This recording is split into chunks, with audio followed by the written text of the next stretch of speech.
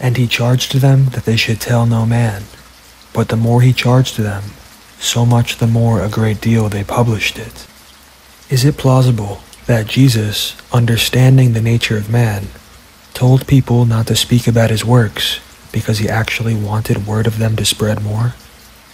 Whatever the case, this can remind us all to watch our words. The world loves to gossip. We can expect everything we tell another person to be retold, often differently, somewhere else. Trust not in a friend. Put not confidence in a guide. Keep the doors of your mouth from her that lies in your bosom. For the son dishonors the father. The daughter rises up against her mother. The daughter-in-law against her mother-in-law. A man's enemies are the men of his own house. Therefore I will look to the Lord. I will wait for the God of my salvation. My God will hear me. Rejoice not against me, O my enemy. When I fall, I will arise. When I sit in darkness, the Lord will be a light to me. It is better to trust in the Lord than to put confidence in man. It is not wrong to ask a man for help or advice. Just ask God first, and be patient in waiting for his answer. Create isolation daily. Seek wisdom from God. Desire righteousness. Trust him, and read his word. Death and life are in the power of the tongue, and they that love it will eat the fruit thereof. This verse is extremely powerful and true. We can literally manifest things with our words. This is not New Age doctrine. Many of the truths dabbled within New Age doctrine are rooted in the Bible.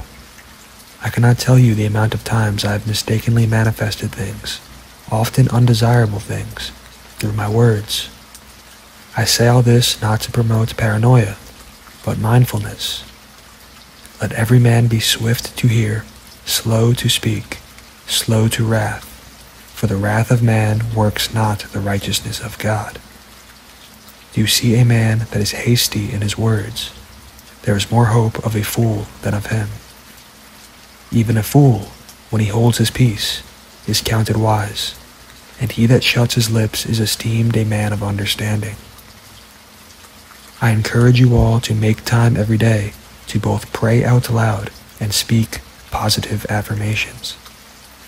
For the word of God is quick and powerful and sharper than any two-edged sword, piercing even to the dividing asunder of soul and spirit, and of the joints and marrow, and is a discerner of the thoughts and intents of the heart. Neither is there any creature that is not manifest in his sight, but all things are naked and opened to the eyes of him with whom we have to do.